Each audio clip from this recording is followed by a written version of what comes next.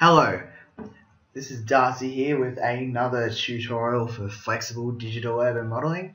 If you watched the video before and have been keeping up with it, you would have noticed that we set up a camera, that camera there, and then we made it move along this path, animate it, so when it played it moved along as these are animating. Things like these. When you're doing animations, specifically in the urban context, they're really good at showing off city views. You can get them to work properly. You can put some real cinematography into it. Make it your own. Really explore the space. You know what I'm talking about.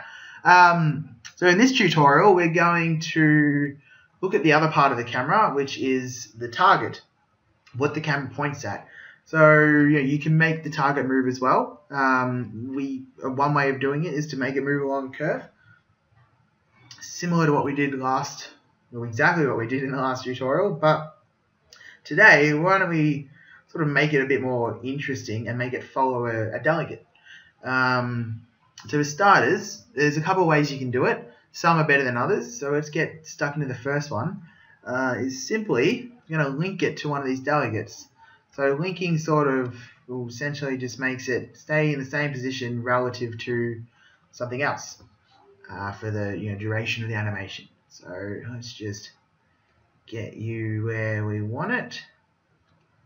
I'm going to make it follow this little one. Ooh. How's that? I think that looks like an alright position. Perfect. So to do that, we click on our delegate. We see select and link in the top left.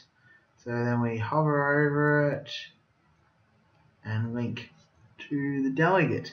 Now that's pretty much it.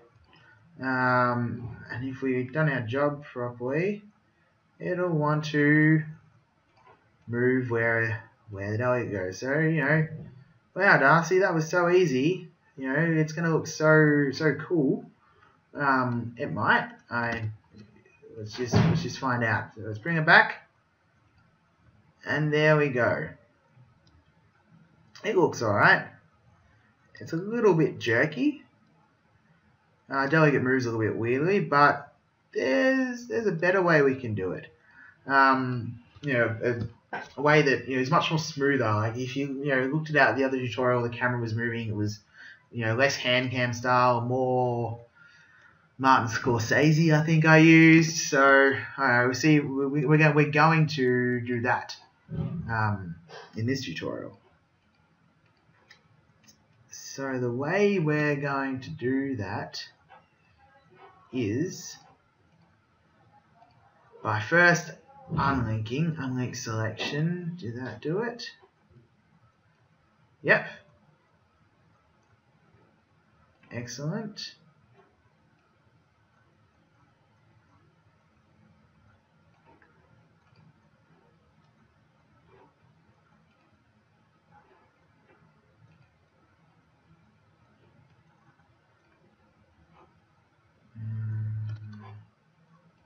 Just move this. Where are you? There we go. Alright.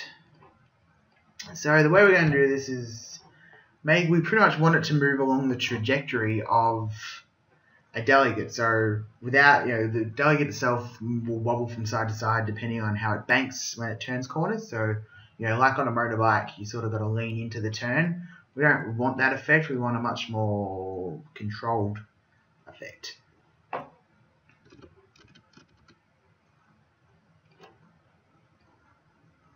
Okay, we want it to follow the trajectory of the green delegate.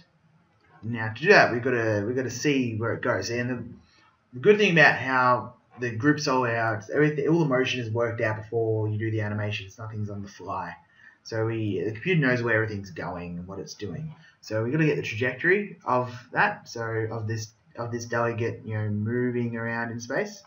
So to do that, we're going to go up to our motion tab, trajectory, and you'll see once trajectory is selected, not parameters, this little curve. So this is pretty much where the center of the delegate is going to go.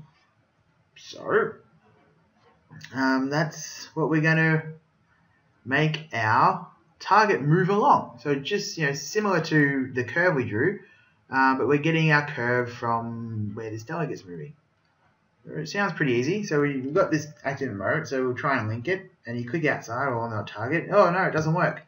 What we have to do is convert it. So convert it to a spline. So here's our trajectory spline. We want to convert this to an actual spline that we can use, because currently it only exists as a trajectory. Now, to do this, we just have to click convert to, which will make it into a line that we can use. But before that, we have to change the sample range. Currently, the end time is at 100, and we're modeling from 0 to 200. So let's go fix that up and convert to. And there we go. And there we have it. There's our trajectory spline.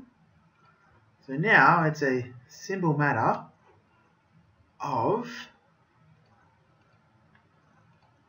hiding our geometry,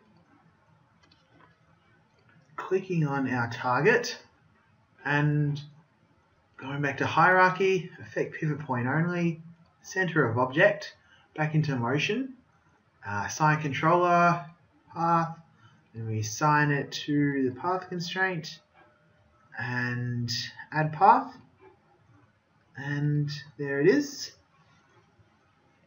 Now, if we have a look, it should move as delegate moves along the path.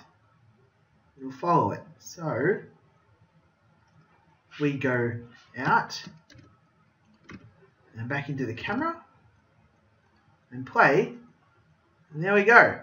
You can see it's following its motion. And there we have it. Great job.